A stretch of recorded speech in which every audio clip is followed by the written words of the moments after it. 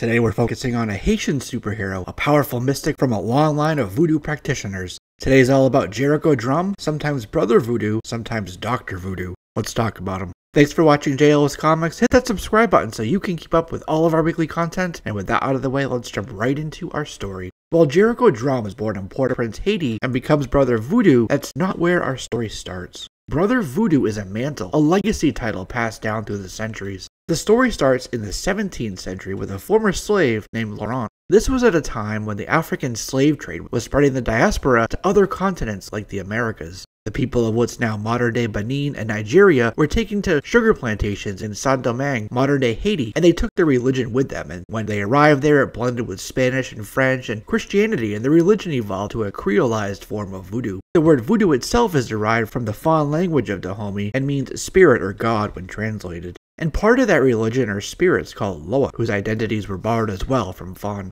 The Loa are the spirits who connect the living with the supreme god named Bondier, who created the earth and the universe. Jericho grew up immersed in this very thing, though Jericho's parents wanted him to be a lawyer. When Jericho was old enough, he left Haiti and headed to America for 12 years to earn a doctorate in psychology, and while away, Daniel, his brother, became a voodoo priest. But when Daniel was mortally wounded by a fake god pretending to be the snake god Damballa named Zobop, though Zobop turned out to be possessed by the demon Set instead, Jericho went back to Haiti, where with Daniel at death's doorstep, Jericho reluctantly promised to study voodoo under the Houngan Papa Jumbo. Jericho learned how to teleport, how to generate smoke and control fire, and how to appear from the smoke, with distant drums beating as an ominous portent of his arrival. Jericho learned to control flames and even simpler forms of life. Papa Jumbo bound Daniel's spirit to Jericho, which allowed him to contact the spirit of his brother, who can increase his strength and act as a force projection, and can even possess Jericho's friends and foes. Jericho can also detect magic if it's nearby, and he can summon help from the Loa, if the Loa think it in their favor to intervene.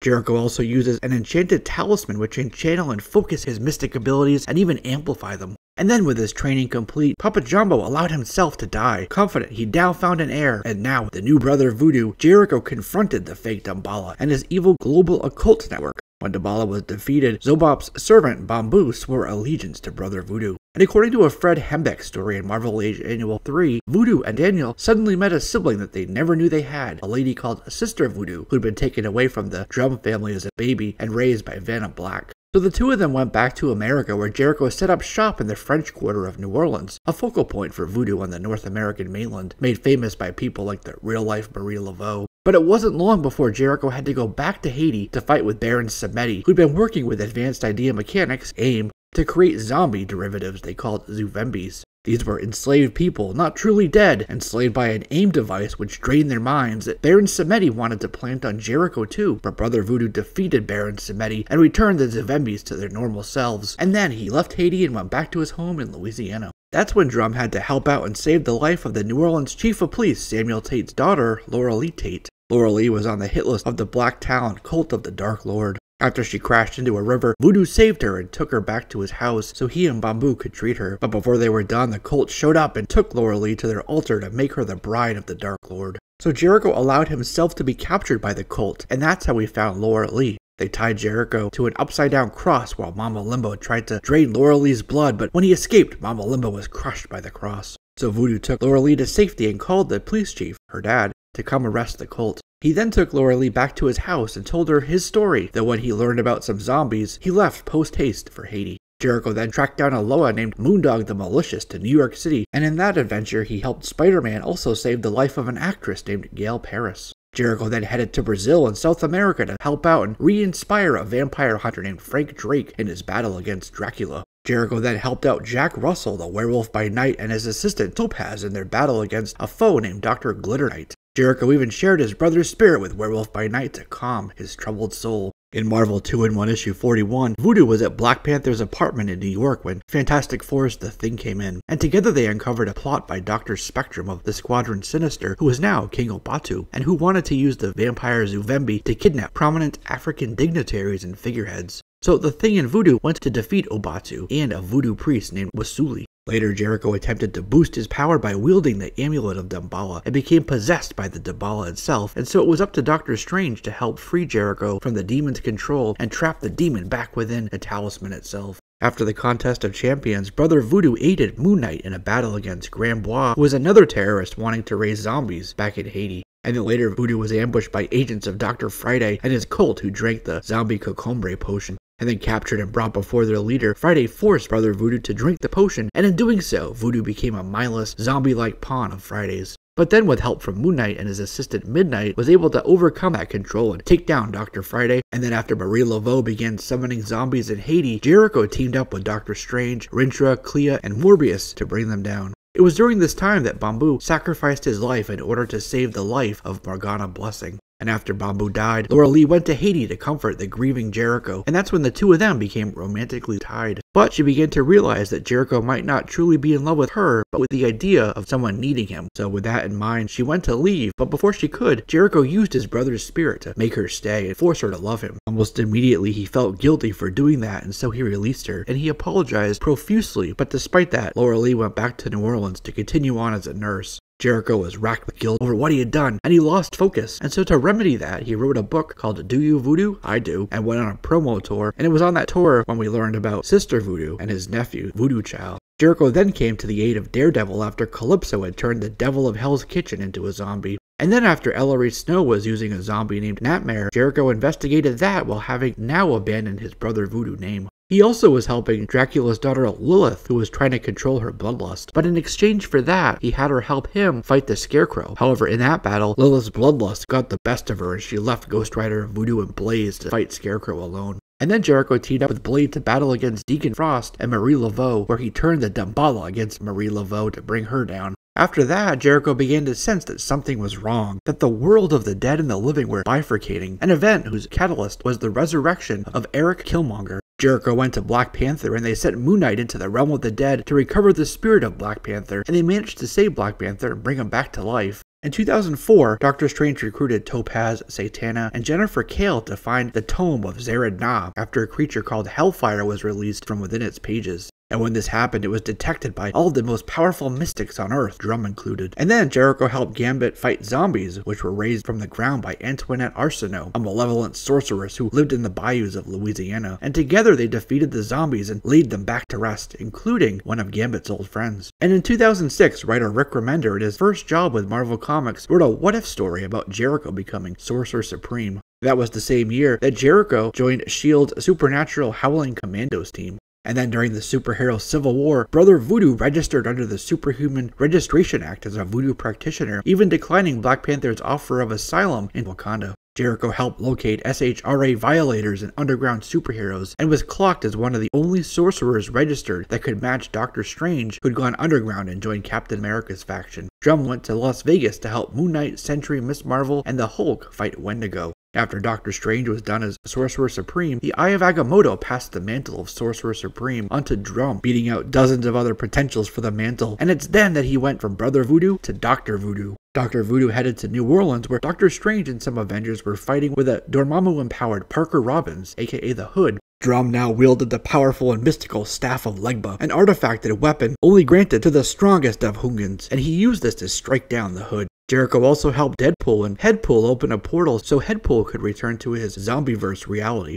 In the Marvel Divas miniseries, Jericho joined Hellcat, Black Cat, Firestar, and Monica Rambeau. This is when Rambeau revealed that she and Jericho were former lovers, and he had kept calling her though they had separated. But she also agreed to help him find the mystical Monkey Paw, and through that adventure, the relationship was renewed. A 5-issue limited series called Dr. Voodoo, Avengers of the Supernatural. Drumm had to take on an evil Loa who'd possessed a guy in New Orleans, which also brought Dr. Doom into the mix. And then Jericho showed up in the Doom War event, one of countless heroes to battle with Dr. Doom, and then joined them to take on the Chaos King during another event in 2010 called Chaos War. In 2011's New Avengers series, the Vishanti had stripped Agamotto of his power and banished him, so Agamotto went to attack Dr. Voodoo to recover from him the Eye of Agamotto, and in that fight, though he defeated Agamotto, the eye was destroyed and Jericho Drumm died. And he remained dead for 4 years until Rick Remender and Tom Brevoort decided to resurrect Dr. Voodoo. Dr. Doom had plotted to resurrect Dr. Voodoo to help stop Scarlet Witch from ravaging Latveria, as the inversion spell during the Axis event had turned her evil.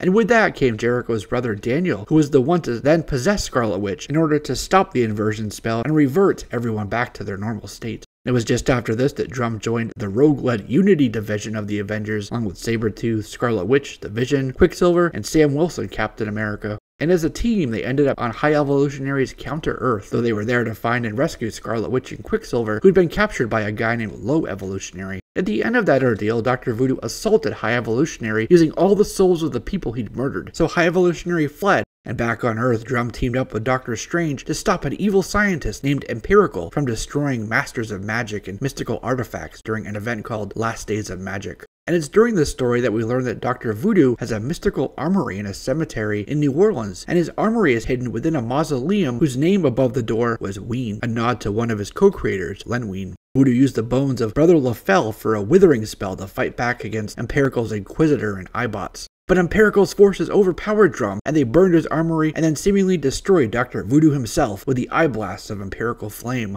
They thought. What actually happened was Drumm swallowed some Pym particles to make himself tiny and make them think he'd been disintegrated, and they managed to finally stop Empirical. And then the Unity division took on Synapse and Human Torch while Wanda, Vision, and Victor Creed stepped down. It was now Rogue, Dr. Voodoo, and old Steve Rogers, Quicksilver, Spider-Man, and Deadpool for a moment. They took up residence in the abandoned Schaefer Theater building, where Drumm was talking with spirits who'd still lingered there. They battled the Shredded Man in Boston and his plants and creatures that were taking over the city. Shredded Man killed Quicksilver, so it was up to Dr. Voodoo to save him and bring him back to the living. And with help from Cable and his future antidote, they were able to stop the Shredded Man and save all the Bostonians too. In the Uncanny Avengers Annual, Jericho reunited with another Haitian mystic, Andrade Gastrade, also known as Ghost Dancer, who was part of Steve Rogers' World War II era Department of the Uncanny, and this was so they could all fight against a she-witch from the SS named Hilda von Hate. After the Squadron Supreme destroyed Atlantis and beheaded Namor, the Uncanny Avengers were commissioned to stop them. Their first stop was Nighthawk, but he called his team and both the Squadron and the Unity Avengers battled, though Nighthawk took Jericho down first to neutralize his magic. Drumm went with the Uncanny Avengers into a weird world to find Dane Whitman, the Black Knight, and truly see if the Ebony Blade was corrupting him. And there they had to take on the Black Knight, Spear, and the new Avalon Guard, while also dealing with weird creatures in Weird World. Jericho then paired up with Doctor Strange, Magic, and Scarlet Witch to combine their magic enough to move the Jean Grey School to X-Haven inside Limbo to protect mutants from the Mpox caused by the Inhumans' Terrigen clouds. In Uncanny Avengers 7, Daniel summoned Jericho to the swamps of Ogun, where he told his brother he wanted to come back to the living, and Jericho said he couldn't, that he'd been dead for too long, but that he could help him finally pass the other way to the spirit realm. This conversation happened while they were investigating both Rucker and hunting for Red Skull to retrieve Professor X's brain. The Unity Squad then infiltrated Pleasant Hill, investigating the mysterious Kobik cosmic power source at the root of the town. And in the assault on Pleasant Hill, they flew out with the other heroes for the Battle of Pleasant Hill. After that, they stood against Hank Pym, who'd merged with Ultron when he came to Earth, with Dr. Voodoo as the team's teleporter, sending them around with his magic portals. Dr. Voodoo sent Ultron to the swamps of Ogun to deal with the souls of those he'd slew, and he was horrified when he realized that Ultron had committed genocide across untold planets. They sent Ultron in their ship hurtling into the sun while Dr. Voodoo teleported the team to safety on Captain Marvel's Alpha Flight space station for the rescue. But then they were captured and put in stasis by Shannon Stillwell and this villain named Regent, who was trying to drain and steal their powers. They managed to break out and capture and imprison Regent. And in the second superhero civil war, Dr. Voodoo was with Strange, Scarlet Witch, Hellstrom, Wiccan, Shaman, and Magic casting spells, and they teamed up to cast the group spell of Dimension Reversal to send a celestial destructor back to its own dimension and seal the rift between worlds. And just after War Machine died during that ordeal, Drumm was also with Sam Wilson, Storm, Cage, Black Panther, Misty Knight, Nick Fury, and Spectrum at Rhodey's funeral ceremony. Drumm was able to communicate with Rhodey's spirit, but it was faint, and he was worried about what was yet to come. And then he had to go to another funeral after Hawkeye killed Bruce Banner. And it was just after this when Jericho was at the Bar with No Doors, where he saw his brother, who'd now come back to life. And the first thing Daniel did to his shocked brother was stab Jericho in the torso with a dagger, as he was now working with the hand. But Jericho quickly portaled himself back to Avengers headquarters, yelling, "Avengers assemble!" And he, bloodied and weakened, collapsed to the floor. He told the Avengers that the Hand had stole the body of Bruce Banner and planned to make Banner's body a weapon of mass destruction.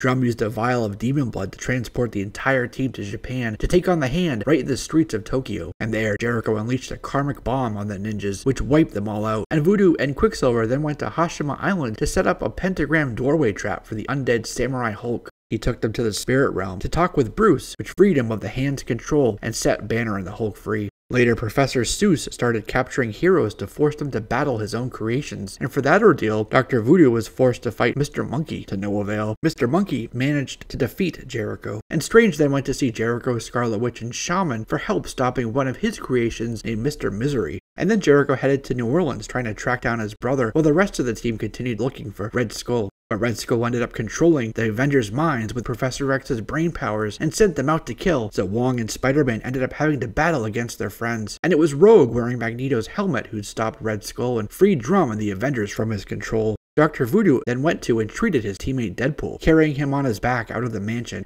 In another story, Merlin called magicians from all around the time stream to help Strange, Kushala, and the Sorcerer Supreme pierce a mystical barrier and set the childlike Ancient One on his path. And during Secret Empire, Drumm and the Unity Squad were trapped inside a Dark Force dome which surrounded all of New York City, and together they held back the Dark Force creatures from destroying the city. And at one point, it became too much and the creatures began to control Dr. Voodoo, and while they controlled his body, Jericho's spirit became displaced, so he temporarily shared Synapse's body with her. And then Rogue flew up and literally ripped the Dark Force parasite from Drumm's body, allowing Jericho's soul to return. When Graviton sucked Scarlet Witch into space, Drumm called on the spirits of Loa to share their life-giving essence with Wanda to sustain her and give her life and air. Drumm was then able to summon the servants of Sidorak to repair Avengers Mansion, which also called Juggernaut, so they had to fight Juggernaut. And in the final issue of Uncanny Avengers, Scarlet Witch and Dr. Voodoo made out, then decided to start dating, for he was one of the few who understood both of her sides, both the woman and the witch. And during the No Surrender event, Drumm and the Avengers ended up doing battle with the Lethal Legion in New Mexico, with him and his girlfriend Wanda casting spells to hold them at bay, and at the end helped Wanda get ready for Pietro's funeral. And Quicksilver did come back shortly after that. And then after Doctor Strange resurrected Las Vegas in the wake of Secret Empire, it also gave rise to Mephisto and a horrific black spire he called Hotel Inferno.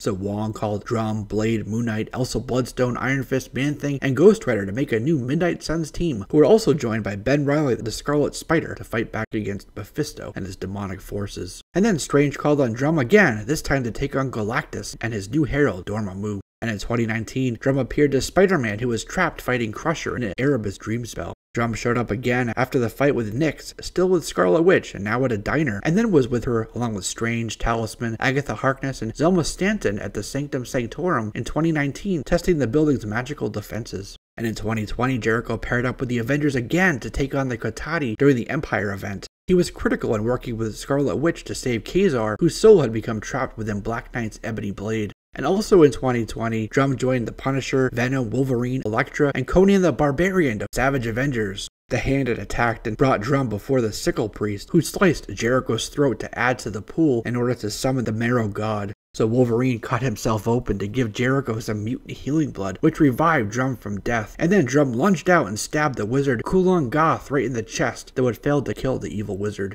He beat back the Skinwalkers to protect the Punisher until Venom as a dragon showed up to help defeat the Marrow God and drive Kulan Gath away. Drumm hunted Kulan down while the others sought Doctor Strange, and Drumm found Kulan and became trapped in his Tomb of the Living, so Goth poisoned Drumm and they went to the spirit realm and saw Shuma Gorath there, for Kulan Gath was killing Shuma Gorath to drain his power for himself, literally eating Shuma Gorath alive. He dumped Drumm's body in a sarcophagus in the City of Sickles with a small Shuma Gorath attached to his face. And he laid there while the rest of the Savage Avengers battled. And it was Doctor Strange's Iron Mage who was able to find and free his body, and he traveled to the swamps of Okan to bargain with Legba Kalfu for Drumm's life. They offered Daniel Drumm to Kalfu, and after some hesitation, Elektra stabbed Daniel Drumm and returned him to the spirit world, which saved Jericho. Strange then put together a war party which consisted of Conan, Wolverine, Magik, Hellstrom, Black Widow, and Dr. Voodoo to kill Kulan Gath permanently. Jericho is also now a professor and headmaster at Doctor Strange's Strange Academy in New Orleans, along with other teachers like Magik, Nico Minoru, Shaman, Wanda Maximoff, Damon Hellstrom, and others. Drumm spent some time on Wakanda Prime in the intergalactic empire of Wakanda to honor the fallen Nakia during this time period, but when he got back, Drumm was playing chess when Zoe came in for help with Calvin, who'd been trapped by Gaslamp. And in Death of Doctor Strange, Drumm was one of the first magic users to show up at the Sanctum Sanctorum after Strange was killed, but they were too late and Earth's magic barriers fell. So Drumm had to go back to Strange Academy and share the news with his students and temporarily shut down the school itself, and continues on in his world and in others. Still a professor, still a doctor, still a practitioner, still a hero. So for now, that's a wrap on this one, my friends. Thanks for watching. Don't forget to subscribe and you'll be one of the first to know when I upload videos just like this every week. I'm Jesse, this is JLS Comics, and I'll see you soon.